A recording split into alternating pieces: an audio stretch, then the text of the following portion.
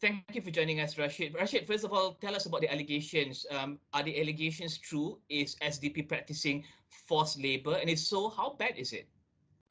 Yeah, so thanks for inviting us on. So basically for Sime Darby Plantation, right? We believe the allegations of systemic forced labor within our operations is not true. So in the 6 months since the petition and allegations were made by Liberty Shad LS were made public, yeah, I mean we've continued to engage with the US CBP and also with LS.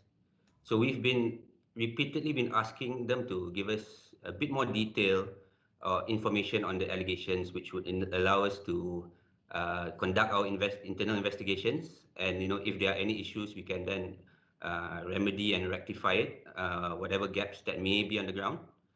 And when there have been issues which were identified, we have addressed it quickly, right? However, to date, neither the CBP nor LS they haven't provided us with more details, which is crucial for us to do our internal investigations. Our objective, right, and the common objective of all our stakeholders is number one, that we want our workers to be treated well and valued for their contributions, and that STP eliminates any incidents of forced labor if they exist, and also to work together with our stakeholders to achieve the best results. We've always demonstrated our sincerity and openness to collaborate and resolve any of these issues. And you do audit regularly, I suppose? Yeah, so with regards to our operations, right? Our operations are 100% certified to the Roundtable on Sustainable Palm Oil, the RSPO. So with regards to the RSPO, one of the key areas under the principles and criteria for the RSPO is basically the sort of labor practices. And our operations are audited because of the 100% certification to the RSPO. Our operations are audited every year against the RSPO principles and criteria, and these are amongst the other sort of audits that are conducted on our operations. So tell us, why do you think US CBP and also Liberty Shad have not given you the information you're asking for? Is it because they're worried that SDP will take action against the whistleblowers in its organization? No, Sime Darby Plantation, right? We have never and we will never take action against any whistleblower. Now, if anything, we have recently even introduced further steps to enhance our whistleblowing protection. And under the RSPO, we also have a human rights defender policy in place as well. So we have always demonstrated our sincerity, and we are, a trusted company with all of our stakeholders, and considered one of the leaders in the industry as well. So we set ourselves very high standards, which we implement across our operations. And if there are any gaps in our operations, we will quickly fix it. So employees can go to management and say that perhaps things are not well, and management will take action immediately? Yes. So basically, in our operations itself, we have multiple grievance mechanisms available in place. So just recently as well, back in 2019 in Malaysia, we introduced an independent third-party hotline, which is made available to all of our workers across Malaysia. And then this hotline itself is basically made available in all the national language of the migrant workers in our operations. And then in the event that any grievances are channeled to the independent hotline, it will then be channeled to the appropriate level for rectification and remediation and investigation as well. So there are multiple sort of grievance channels available to all of our workers, and we're always in the mode of continuous improvement to try and further improve these grievance channels, and to also make sure that all of our workers are aware and are comfortable in using all of these mechanisms which are made available to them. And this is for all your plantations across the globe? Yes. So all across the globe, we have grievance mechanisms available. With regards to the hotline itself, we piloted it in Malaysia back in 2019, and in 2020, we've rolled it out across the entire of Malaysia. And the reason why it's specific for Malaysia for now is because of the situation in Malaysia, where we have migrant workers speaking different languages. And this is basically one of the channels that we want to make available to them to air their grievances, if any. Correct me if I'm wrong, but the allegations also include use of practice or use of child labor. I think our questions earlier have been more on forced labor, but what about child labor?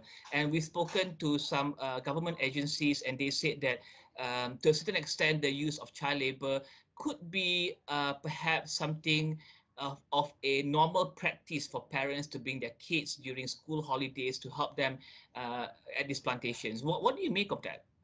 Yeah, so we have a very strict child protection policy in place. So, children, they are not allowed to enter, the operations at all. Mm-hmm. And basically, with regards to for us, when it comes to the children, we ensure that we make available opportunities for the children to have access to education and childcare centers. So, for example, in all of our operations, we have childcare centers which are made available to our workers, so that they don't have to bring them to follow them, and they can then be kept in these childcare centers, and the sort of workers don't have to be worried about the welfare of their children while they are working. And then we are also, for example, in Sabah, we also work with NGO there to sort of set up Humana learning centers Mm-hmm. for children of migrant workers who are in Sabah as well. So the key thing here is basically we put in the sort of practices and things in place to ensure that the children do not have the opportunity to go into the operations, and they can stay in either the schools, education centers, or childcare centers while their parents actually are working during the day. So how is Sime Darby Plantation going to respond to this action by the US CBP? And what has Sime Darby Plantation done to respond to this WRO? Yeah. So with regards to the CBP itself, we are engaging with the CBP, and we continue to do so. I mean, we've asked them for the necessary relevant information for us to take any corrective action, and because we believe that is urgent in the event that there are gaps which are pockets of issues in our operations, right? Mm-hmm. So we've also engaged with Liberty Shared as well, and as per their suggestion, we've also appointed PwC to mediate the process, where Liberty Shared would be able to then share with us further details with regards to the allegations. And we are exploring all options available to us to solve this matter. However, How in the big, sorry, however, in the meantime, we are combing through our entire operations to mm-hmm. ensure that they are full compliance with our own policies and procedures, and also ensuring that they continue to be aligned to the RSPO's principles and criteria. If you don't mind, share with us how big is the US market to Sime Darby Plantation? Yeah, for us, our total sales in the US contributes around 22 million ringgit per annum. Mm-hmm. So, although this may not be a big amount comparative to, our overall earnings, however, the main concern for us is basically the reputational damage that has been caused. Because, Sime Darby Plantation, we're considered an industry leader, and we're trusted by our customers and our various stakeholders. And we've worked hard, throughout the years to basically develop the reputation to get to where we are today. So, we want to rectify this situation as soon as possible, and to ensure that all the stakeholders are not affected by this particular, issue. In terms of percentage, how big is that to your revenue? It's quite small. It's quite small. Have your customers perhaps raised these issues with you? Yeah. So part of the things that we are doing now is we are engaging with all of our customers now to try and explain to them the situation that we are in, and we are keeping all of our customers abreast with the progress that we are making, and if there are any outcomes with regards to this. And the key feedback that we are getting from our customers, they want to know our plans moving forward and the progress that we are making. Okay, and how much will Sime Darby Plantation lose in terms of revenue earnings as a result of the WRO? No, at this point in time, again, the US market, like I mentioned just now, is only around 22 million per annum. Mm-hmm. And for now, the WRO specifically says that, it's only for palm oil that's produced in Malaysia itself. And you also have to bear in mind that we also have operations in Indonesia, Yeah. and we also have operations in Papua New Guinea as well. So if with regards to the direct potential risk is basically the 22 million per annum. However, if you look at the indirect risk with regards to the sort of customers who are buying from us due to our reputation as a responsible company, so that's something that we're currently looking into, and that's something which basically we are always engaging with our customers to ensure that the trust that they have with regards to the products that we produce remains intact. Are you also talking with perhaps FGV? Because I think we all know that FGV was slapped with the same ban before, a few months before Sime Darby Plantation. Have you also talked with FGV to see how both these companies can perhaps resolve this? Yeah, I mean, we have been engaging with FGV to understand, what they are doing to respond to this particular thing. But on our side, our focus is basically the WRO, which is basically imposed upon us. And then the focus for us is number one to see what we can do to sort of remove the WRO, engage with the CBP and Liberty Shared, and more importantly, to ensure that if there are any gaps within our operations, to rectify them as soon as possible, if any. What about other government agencies, MPOB, MPOC, all these government agencies? Are you also engaging with them to see how you can ensure that this is not an industry-wide, or this will not become an industry-wide ban?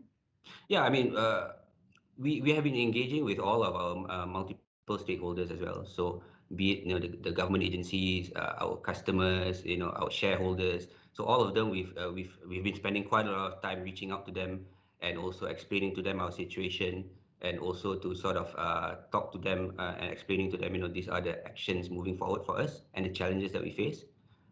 So that is an ongoing process that we are keeping all of our stakeholders involved in that. Yeah, but the main thing is basically engagement with the CBP and LS, and also to look into our operations to see whether or not there are any gaps, if any.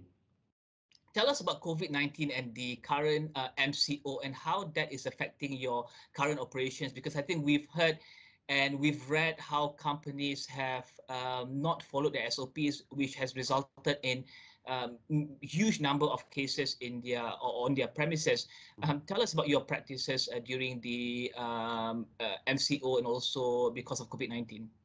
Yeah, so with regards to the practices that due to COVID-19, one of the first few things that we had to do when the whole COVID-19 started early last year was we implemented very strict standard operating procedures, SOPs, to sort of ensure the safety and health of our workers.